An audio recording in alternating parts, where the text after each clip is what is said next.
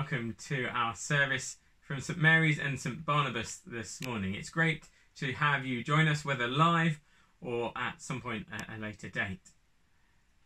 On this, the second Sunday of Easter, we continue to hear the stories of Jesus' resurrection. And so as we gather this morning, wherever we may be, shall we invite the Holy Spirit to meet with us and remind us of our unity together in him. Let's pray. Almighty God, our Heavenly Father, we thank you for the gift of Jesus and for his risen life. As we gather this morning, Holy Spirit, would you draw near to us and help us to know your presence with us, guiding and equipping us for all that you're calling us to do and to be. In Jesus' name, Amen. We're going to begin our service by singing our first song, Brother, Sister, Let Me Serve You.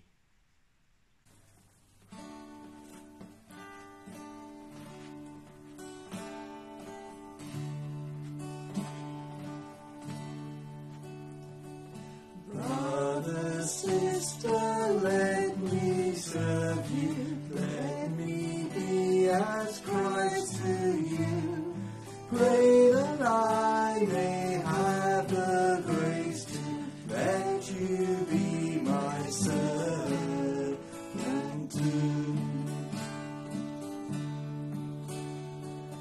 We are pilgrims on a journey. We're together on this road. We are here to help each other walk the mile and bear the load. I will hold the Christ light for you in the night time of your fear. I will hold my hand out to you, speak the peace you long to hear. I will weep when you are weeping, when you laugh, I'll laugh with you. I will share your joy and sorrow till we've seen this journey through. When we sing to God in heaven, we shall find such harmony. Born of all we've known together, of Christ's love and agony.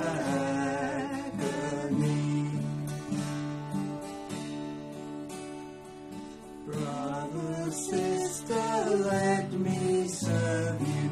Let me be as Christ to you.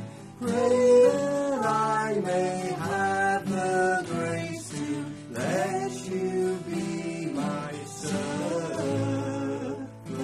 too.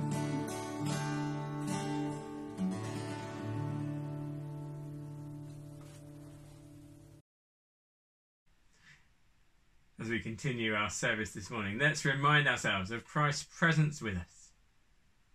Alleluia, Christ is risen. He is risen indeed. Alleluia. The risen Christ came and stood among his disciples and said, "Peace be with you." Then they were glad when they saw the Lord. Alleluia. As we come before God and as we recognise his presence with us, we're reminded of our own sinfulness, those times when we let him down. And so Jesus invites us to confess our sins to him. Our Lord Jesus Christ said, "The first commandment is this: Hear, O Israel, the Lord our God is the only Lord. You shall love the Lord your God with all your heart, with all your soul, with all your mind, and with all your strength. The second is this: Love your neighbour as yourself. There is no other commandment greater than these. On these 2 commandments hang all the law and the prophets. Amen. Lord, have mercy. Christ, our Passover lamb, has been sacrificed for us. Let us therefore rejoice by putting away all malice and evil and confessing our sins with a sincere and true heart. We pray together. Most merciful God, Father of our Lord Jesus Christ, we confess that we have sinned in thought, word and deed. We have not loved you with our whole heart. We have not loved our neighbour as ourselves. In your mercy, forgive what we have been. Help us to amend what we are, and direct what we shall be, that we may do justly, love mercy, and walk humbly with you, our God. Amen. Almighty God, who forgives all who truly repent, have mercy upon you, pardon and deliver you from all your sins, confirm and strengthen you in all goodness, and keep you in life eternal, through Jesus Christ our Lord. Amen. Collect for the 2nd Sunday of Easter.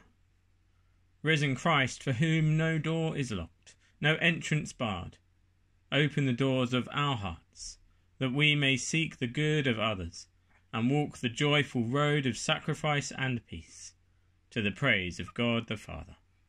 Amen. We're now going to have our readings read today by Jeanette McCormack from St Barnabas and by Sharon Elliott from St Mary's. Good morning. This morning's reading is taken from 1 Peter 1 verses 3 to 9. Praise to God for a living hope. Praise be to the God and Father of our Lord Jesus Christ. In his great mercy, he has given us new birth into a living hope through the resurrection of Jesus Christ from the dead, and into an inheritance that can never perish, spoil or fade, kept in heaven for you, who through faith and shielded by God's power until the coming of the salvation that is ready to be revealed in the last time. In this you greatly rejoice, though now for a little while you may have had to suffer grief in all kinds of trials. These have come so that your faith, of greater worth than gold, which perishes even though refined by fire, may be proved genuine and may result in praise, glory and honour when Jesus Christ is revealed. Though you have not seen him, you love him, and even though you do not see him now, you believe in him, and are filled with an inexpressible and glorious joy, for you are receiving the goal of your faith, the salvation of your souls. Amen. The Gospel reading comes from John chapter 20, starting at verse 19. Jesus appears to his disciples. On the evening of that first day of the week, when the disciples were together, with the doors locked for fear of the Jewish leaders, Jesus came and stood among them and said, "Peace be with you." After he had said this, he showed them his hands and side. The disciples were overjoyed when they saw the Lord. Again Jesus said, "Peace be with you. As the Father has sent me, I am sending you." And with that he breathed on them and said, "Receive the Holy Spirit. If you forgive anyone's sins, their sins are forgiven. If you do not forgive them, they are not forgiven." Now Thomas, also known as Didymus, one of the 12, was not with the disciples when Jesus came. So the other disciples told him, "We have seen the Lord." But he said to them, "Unless I see the nail marks in his hands, and put my finger where the nails were, and put my hand into his side, I will not believe." A week later his disciples were in the house again, and Thomas was with them. Though the doors were locked, Jesus came and stood among them and said, "Peace be with you." Then he said to Thomas, "Put your finger here. See my hands. Reach out your hand and put it into my side. Stop doubting and believe." Thomas said to him, "My Lord and my God." Then Jesus told him, "Because you have seen me, you have believed. Blessed are those who have not seen and yet have believed." Jesus performed many other signs in the presence of his disciples, which are not recorded in this book, but these are written that you may believe that Jesus is the Messiah, the Son of God, and that by believing you may have life in his name.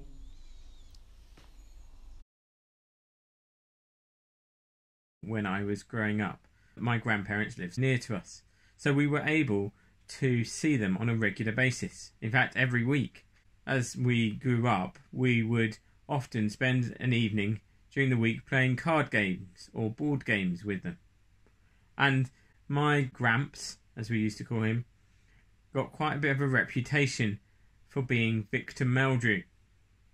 Didn't seem to matter what happened. At some point during the evening, we would hear the immortal words, "I don't believe it," at whatever happened in the game. He, along with Thomas, couldn't believe what he was hearing. Thomas gets something of a bad rep. But these days, in the world of fake news, of the internet, where you have to be careful exactly what you pass on, we've all been caught out, I'm sure, by those pieces of news which turn out not to be true. In these times of doubt and disbelief, it can be hard to know in whom we can trust. So for each one of us, the question we face today is, can we trust that Jesus is really alive? And if we can, what does that mean for us today? All the rest of them have seen Jesus. They've seen the risen Lord. And now Thomas is the only one who wasn't there. For a week, there is Thomas as the odd one out. "I won't believe," he says, "unless I see the nail marks in his hand and put the finger where the nails were and put my hand into his side. I will not believe." It was unbelievable that someone, even Jesus, could come back to life again. Who had ever heard of such a thing? Especially after such a horrific death. No, it was clearly some mass hallucination. Something gone wrong with the rest of them. And yet, as the days went by, Thomas must have become more and more puzzled. They were absolutely determined that this was true. They who had been in despair were suddenly filled with excitement, and no one else could prove otherwise. No body was forthcoming. The Romans, certainly, if they'd taken it, would have produced it, and so too the Jewish leaders. The disciples themselves clearly didn't have it. So, what was Thomas to believe? Indeed, as he was to find out later, the disciples would lay down their very lives to show that this story was true, each one dying rather than tell this story a different way. Arthur Conan Doyle famously put these words into the mouth of Sherlock Holmes. "How often have I said to you, Watson, that when you have eliminated the impossible, whatever remains, however improbable, must be the truth."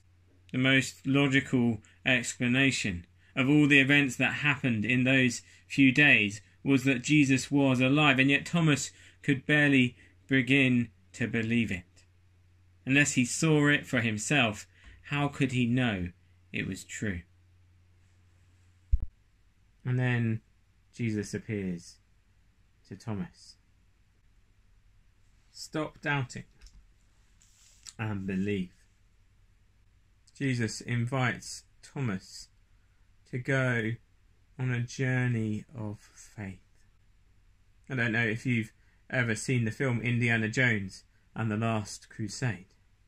In that film there's a scene were indeed required to take a leap of faith. A giant canyon looms in front of him, and there is no obvious way across. He steps out into the abyss and finds underneath him a bridge, invisible from where he stood, but hard and solid as rock. Jesus' disciples, each and every one of them, would be tested on this story, and they'd give their lives for the truth of it. In the end, Thomas himself died because he refused to stop proclaiming the good news that Jesus was alive. For each one of us, we too face this choice. The choice whether to believe in the resurrection. Not just to believe it in our heads, but to act as though it's true in our hearts as well. Jesus invites each one of us to take a step of faith, to put our trust in him as risen Lord, to trust in his forgiveness of us, and be bold in giving our life as a living sacrifice to God.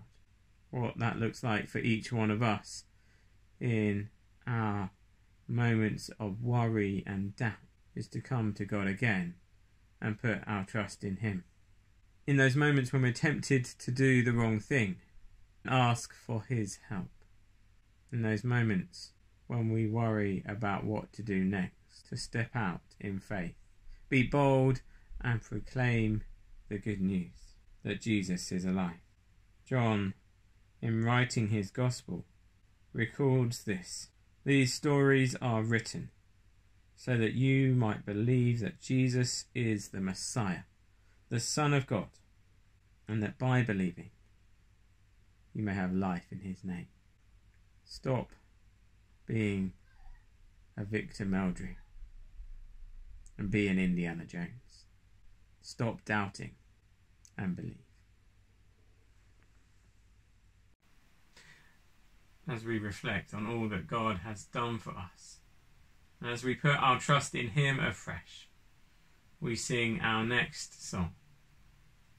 Oh, praise the name of the Lord our God.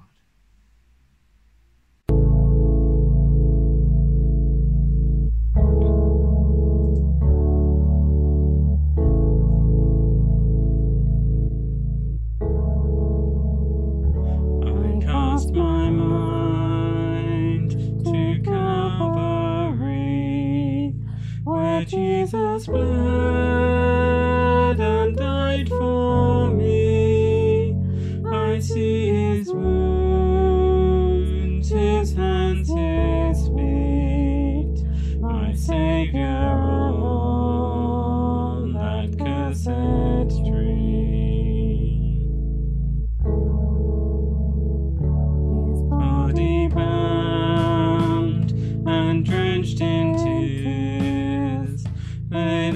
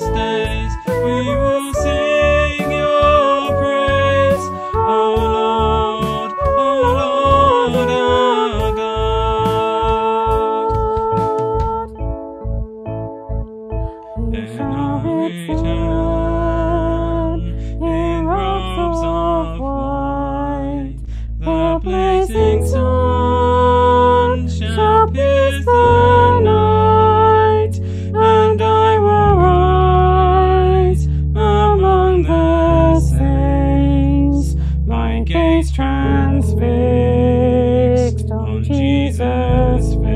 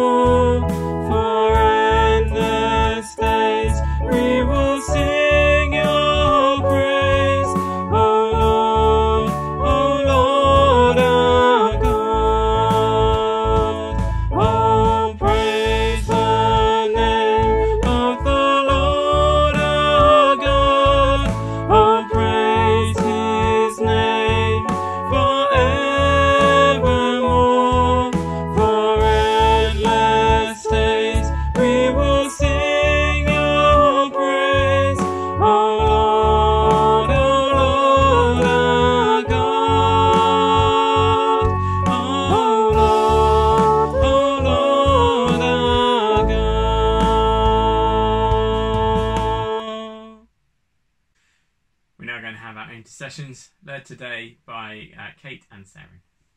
Dear Jesus, thank you for our churches. Thank you that although we cannot be together in person currently, that your church can still meet together online. We thank you for the technological advances in the past few decades that have allowed this to be possible. Lord, we pray that your Easter message of hope may be shared to many through these online services who wouldn't normally enter a church building. Thank you for our homes. Lord, even though we may be grumpy at times that we can't leave our homes, may we appreciate the blessing of having a home. Lord, we pray for those whose homes aren't safe or happy places to live. Please help them to find a way to safety. We also pray for those who are struggling with their mental health while in lockdown. Lord, please be with them in their homes and gently nudge people to contact and support them. Thank you for key workers and all the people whose jobs are really important at the moment. We pray your blessings on those whose jobs are often lowly paid and poorly regarded, but are so important, especially at the moment. We pray your blessing on all those who are going out to do their jobs. No. Thank you for all the people who provide food for us. We thank you for and pray your blessings upon all the shop workers, lorry drivers, factory workers and farmers who are ensuring the food we all need is reaching the shops. Please help those who are struggling for food to be able to secure deliveries from the shops, government and food bank. Thank you for NHS scientists and researchers. Lord, we pray you will bless all those who work within the NHS, including the cleaners, healthcare assistants and porters, to name but a few. Lord, we pray for the doctors and nurses on the front line. Please give them the wisdom, strength and the resources necessary to help as many people as possible safely. Lord, we thank you for scientists and researchers. We pray you will give them supernatural wisdom and speed as they discover more about this COVID-19 and try to create antibody tests, vaccines and cures. Please help people who have coronavirus. Lord, we pray for all those who are suffering from coronavirus. We pray for your healing and breath of life into them. We also pray for all those who are facing delays of treatment due to the pandemic. Lord, give them your peace and blessing as they wait. In particular, we pray for Jane P., Michael, Margaret T., and Nicola. Please help the government. Lord, we pray that you will give our government and the advisors around them wisdom and compassion to know the best way forward in these uncertain times. Lord, please accept these prayers In the name of your Son, Jesus Christ. Amen. We'll finish with the prayer that Jesus gave us. Our Father in heaven, hallowed be your name. Your kingdom come, your will be done, on earth as it is in heaven. Give us today our daily bread, and forgive us our sins, as we forgive those who sin against us. Lead us not into temptation, but deliver us from evil. For the kingdom, the power, and the glory are yours, now and forever. Amen. As we come towards the end of our service today, a couple of things from me just to remind you, if you haven't been getting our newsletter and would like to do so, please do drop Rachel or I an email, and we will be happy to add you to our distribution list for our services. Next Sunday we will be having another service at 10 a.m. On YouTube as usual, and then in the afternoon we'll be having our Messy Church via Zoom. Please do join us if you can. There's a list of items which it'd be helpful to have to hand if you want to join in with the craft activities. And finally, please do join us for coffee after the service this morning. All the other things about what's happening, including the items for Food Bank, are listed in our newsletter, so please do have a look at that. As we conclude our service this morning, we're going to sing our final song, Crown Him with Many Crowns. Crown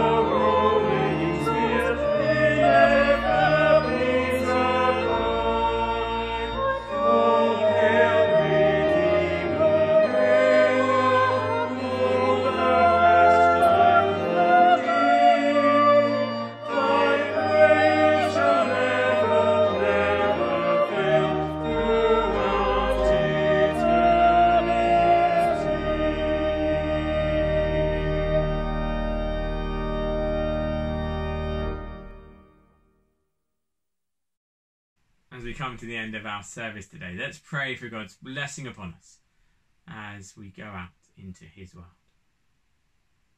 The God of peace, who brought again from the dead our Lord Jesus, that great shepherd of the sheep, through the blood of the eternal covenant, make you perfect in every good work to do his will, working in you that which is pleasing in his sight.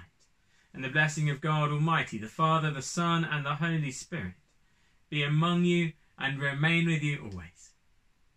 Amen. Go in the peace of Christ. Alleluia, alleluia. Thanks be to God. Alleluia, alleluia.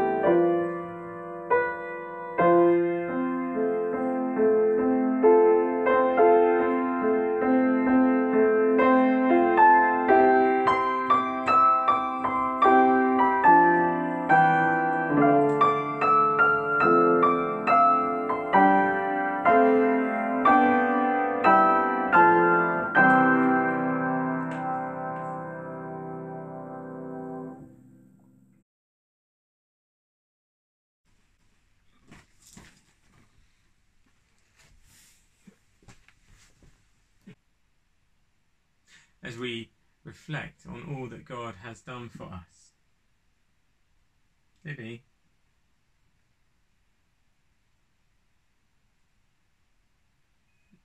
No. Libby! No, no, no, no, no.